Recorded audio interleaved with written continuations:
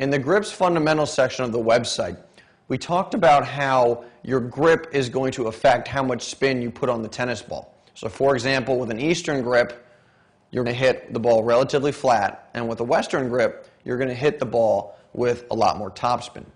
Now I want to clarify this point because your grip itself doesn't affect how much spin you put on the tennis ball. What the grip does is it changes your natural contact point, the height at which you make contact with the tennis ball. So for an Eastern, the natural contact point is down here around my waist, and for a Western, it's higher up, closer to my shoulder. And because the grip influences your contact height, your natural contact height, that also influences how you swing at the tennis ball. And that's important because spin is determined by how your racket and the strings move across the ball at contact.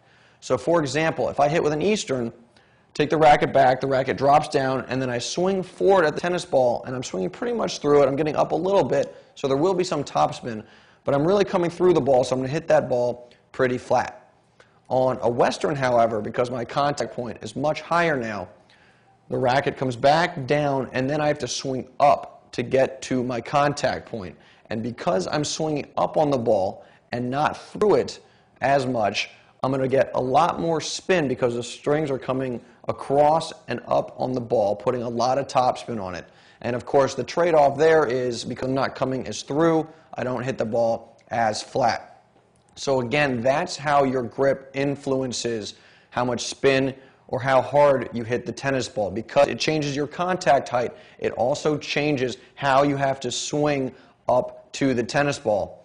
And then finally, the last point is, of course, with the Western here and the Eastern here, the semi-Western is going to be somewhere in between. So you'll hit it relatively flat, not as flat as an Eastern, and you'll hit it with a decent amount of topspin, but not as much topspin as you would get with a Western. I'm French!